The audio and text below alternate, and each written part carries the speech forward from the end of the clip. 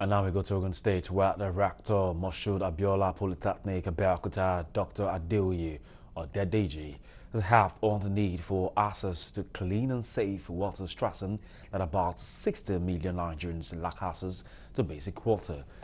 Dr. Odedeji made us known while delivering his remarks at the unveiling of a water project site within the premises of the Polytechnic in Abeokuta, the Ogun State capital. The rector noted that the lack of water hinders proper hygiene and sanitation, stating that about 80 million Nigerians are at risk of adequate sanitation. About 60 million Nigerians are without access to basic, safe water. And the people who constitute this environment were among that 60 million people until now that have been removed from that statistics.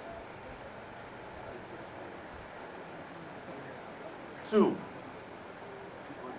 about 80 million Nigerians are without improved sanitation.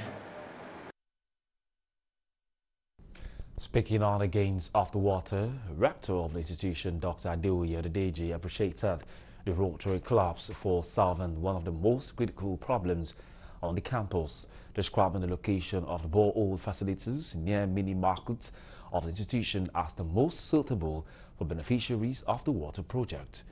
It says the realization of the water project will enhance hygiene and healthy environment for staff, students, traders, and others on campus.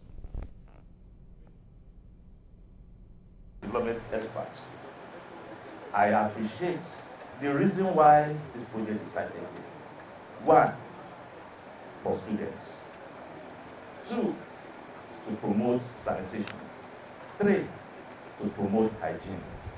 And 4, to prevent conflicts among the market women who operate here, because we know the resource cards promotes conflicts.